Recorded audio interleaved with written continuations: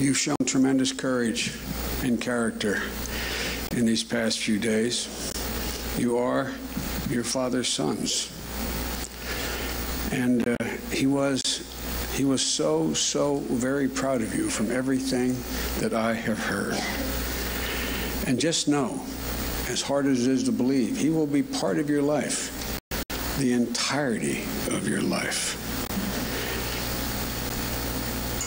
Mom, no child should predecease a parent. My heart aches for you. And Maritza, I know from experience there are no words that I can offer to ease that profound sense of loneliness and loss you're feeling right now. But I also know from experience that the time will come. The time will come when Rafael's memory will bring a smile to your lips before it brings a tear to your eyes. That's when you know it's going to be okay. I know it's hard to believe it'll happen, but I promise you it will happen. And my prayer for you is it will come sooner rather than later. There's a headstone in Ireland that reads, "Death leaves a heartache no one can heal. Love leaves a memory that no one can steal."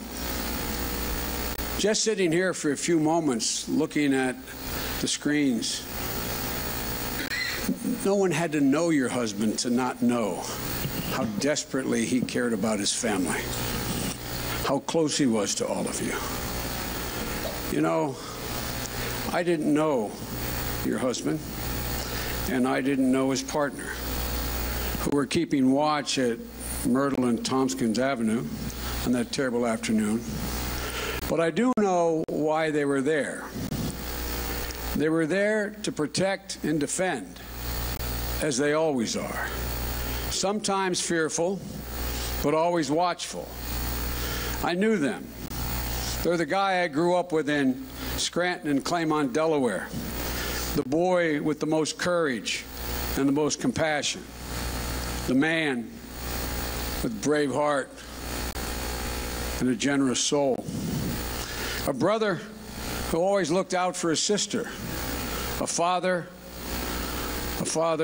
whose words were always encouraging to you boys, with a touch that could soothe away the fear.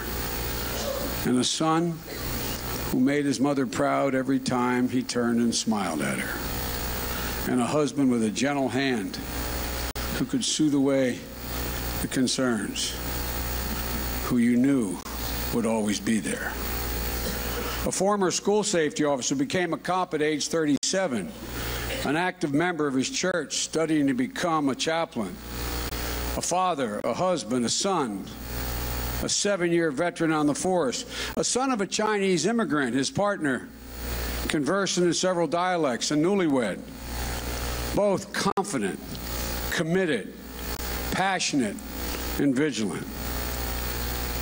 Being a cop was not what they did, it was who they were.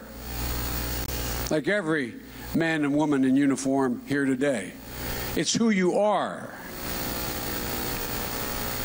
And they, like every one of you in uniform inside this church and outside, you all joined for essentially the same reason. There was something about you that made you think you could help, that you should serve, that you had a duty. I've spoken at too many funerals for too many peace officers, too many funerals for brave women and men who kept us safe and watched their families grieve.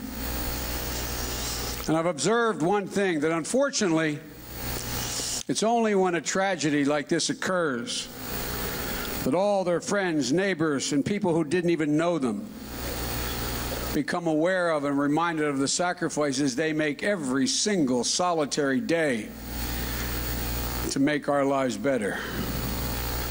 Today, we pay tribute to Officer Rafael Ramos and Wenjin Liu, and we pay tribute to their families.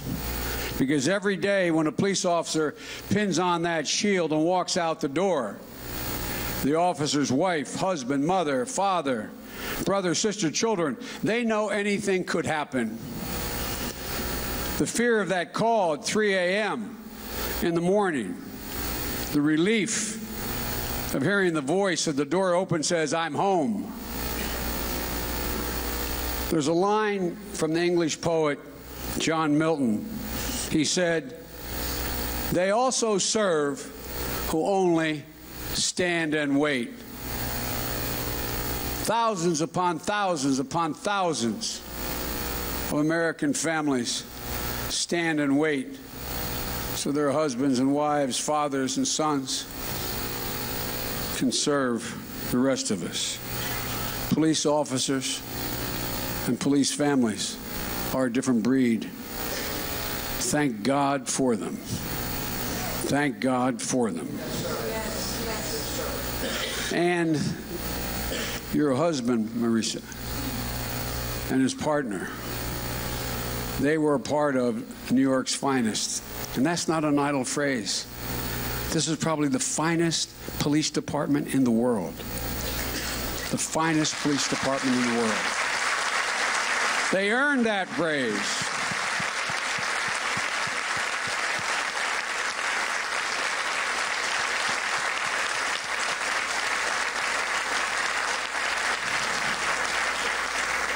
It's a sacred trust they took on, and they kissed their children's forehead as they sleep and head out on a night shift to watch over all the children of this great city, treating and protecting each of them as if they were their own. When you patrol the streets of New York, you circle the earth. A 6-story walk-up, apartment towers, aromas of millions of kitchens, continuing thousands of traditions, streets full of silence, streets bursting with hundreds of languages, whispering, laughing, shouting. An intimidating city, a city of others, a city of labels and borders and seemingly unbridgeable gaps, a city constantly grappling with the issues as old as the nation and as new as the morning headlines. Yet in every neighborhood in this great city, this most alive of all cities, this chaotic miracle stands as a beacon to the world, in no small part because of the sacrifices that the New York Police Department makes every single day. So when an assassin's bullet targeted 2 officers, it targeted this city, and it touched the soul of the entire nation. A city where the son of a Chinese immigrant shared a patrol with a Hispanic minister in training. A city where a single ride on a subway brings you into contact with more people, more lives than many people in this country will encounter in an entire lifetime. A city that educated a young college student with a mother from Kansas and a father from Kenya would one day stand before the nation and declare, "This is not a black America or a white America or a Latino America or an Asian American. This is the United States of America."